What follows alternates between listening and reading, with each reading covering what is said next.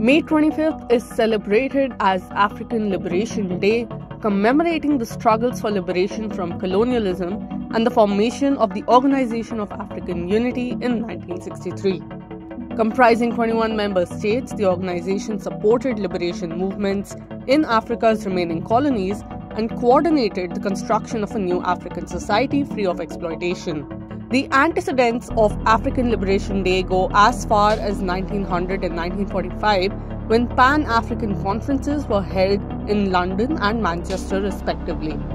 The struggle to build African solidarity through Pan-Africanism was driven by legendary revolutionary leaders such as Kwame Nkrumah, the first Prime Minister and President of independent Ghana. Within a year of Ghana's independence on 15th April 1958, Nkrumah convened the All-African People's Conference, the first meeting of independent African states. The conference set the stage for connecting diverse movements of resistance from different contexts under one banner.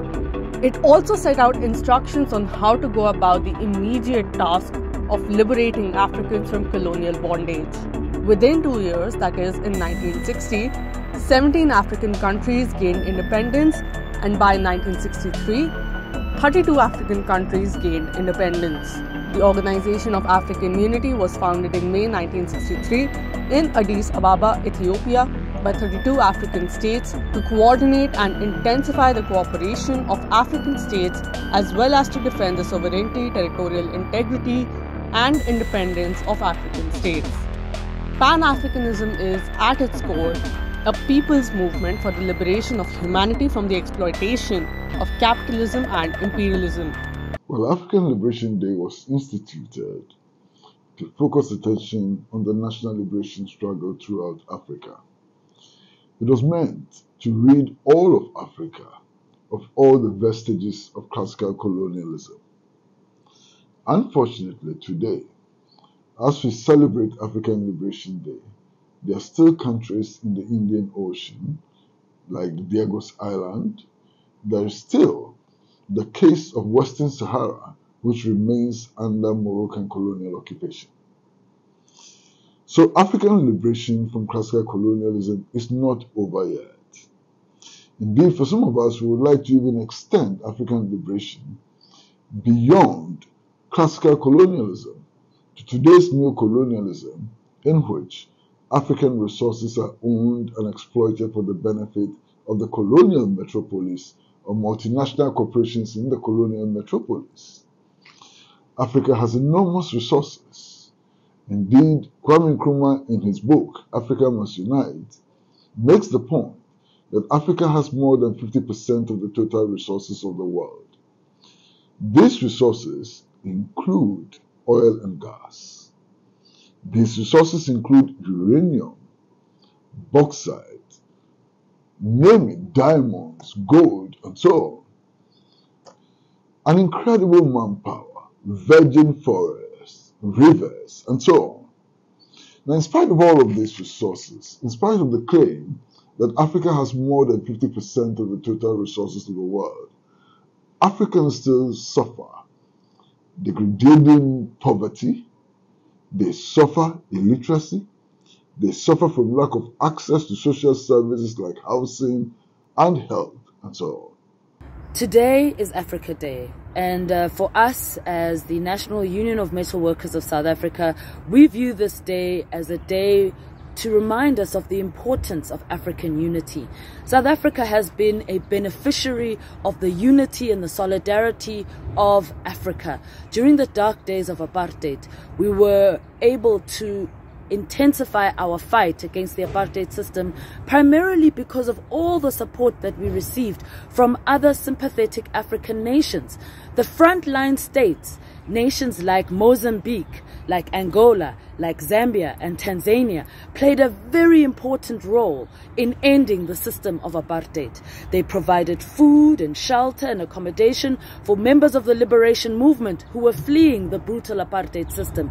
They provided education in order to and training for members of the liberation movement so that we could continue the fight against apartheid outside the borders of South Africa. Now we are living in a post-apartheid South Africa, and we have a duty to thank members of the African working class for their sacrifices, for their support, and for their solidarity. Why is the African reality what it is today? The African reality is what it is today simply because the yoke of colonialism has not been broken completely. We still remain the drawers of water and hewers of wood for the imperial powers. And today, we are still being told stories about how we can only get out of our underdevelopment if we followed the Western pattern. The Western pattern is not a path to follow. Because if you trace that path leads you not just to classical colonialism, but it leads you to the transatlantic slave trade. And it leads you to classical colonialism and leads you to today's neo-colonialism. African states today cannot capture others to work for them as beasts of burden for hundreds of years. Today, we cannot reenact the transatlantic slave trade as a basis for accumulating capital for future development. We cannot take weapons and colonize other people anywhere in the world in order to steal their resources so that we can develop. We are left with one option, and that option is self-reliant development.